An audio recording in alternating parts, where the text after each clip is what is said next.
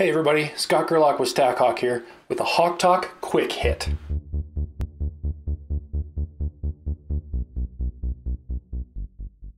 Today we're talking about the getting started flow. When you sign up for the StackHawk platform, you log in and we walk you through some getting started steps. So let's take a look at that now, shall we? So as you can see, I'm logged in. I've used my Google login, which you can see by this indicator right here. Authorized through Google. It collected my name and my email address. And the very first thing we're asking you for is your organization name. Don't worry, don't stress out about this. You can change it later. But you can make this anything you want or not change it at all. I personally would like to get into some brewing, so let's be aspirational, shall we? I want to change the name of this to be Award-winning brewer Scott Gerlach's org. We're not only going to do app scans, we're going to make great beer. So we click next. And this very next screen explains what's going to happen here. So we're going to walk through creating a YAML environment file. We're going to put that YAML into our code base, and then we're going to run the scanner, HawkScan, via Docker command. So the very next thing we do is click the next button. Right here, what we're going to start with is creating an API key. So API keys are really important in StackHawk. It's how the scanner communicates back and forth with the platform. This is how scan results get loaded.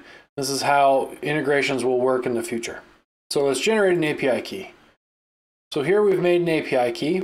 You can save this key in your password safe or wherever place you like to save it. We also include these commands here to be able to save this API key to your file system to put it into your environment. So I'm going to copy this and put that into my environment locally. And now I've got that all set up. So now that it's in my environment, I'm going to click the Configure Scan button.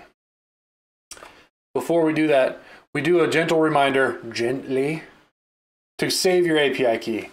If you don't save it and you get stuck here, you can always come back and create a new one. That's under Account Settings. So we'll continue. Now we're into Configure Scan. So there's a couple of questions we ask here. And these are pretty important, but we're going to help pre-populate the configuration file for you. So the first thing we're asking for is your application name. This can be a repo name, it can be the name of the URL, it can be anything you want. Today we're going to be playing with my vulnerable Django app. So we're going to call this Vulny Django. The very next part of this is the environment. At StackHawk, we advocate for scanning early, scan often. So I'm going to go with my development environment. And then the last one here is the host. So my Django app runs on my local host on port 8020. So I'm going to enter that here. Localhost 8020. That's all the stuff I need. So now we're going to click Deploy and Scan. Two things are important here. The application ID, that's the ID that the scanner knows how to group results as you scan over time.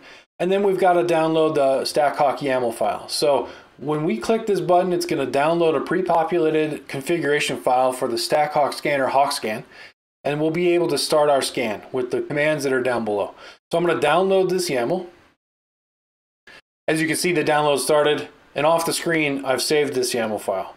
And then we've included the commands to be able to run the scanner. So the very first thing is putting the API key into your environment, so sourcing that Hawk RC file. And then the very next thing is running the Docker command that will run HawkScan. So if you don't have the Docker image of HawkScan downloaded, this command will actually start that download for you, then fire up the scanner. So I'm going to copy this command into my terminal. And then I'm going to click View Scan Results. As you can see, the portal's now waiting for us to start a scan. So I'm going to go ahead and start a scan, and we'll see what happens.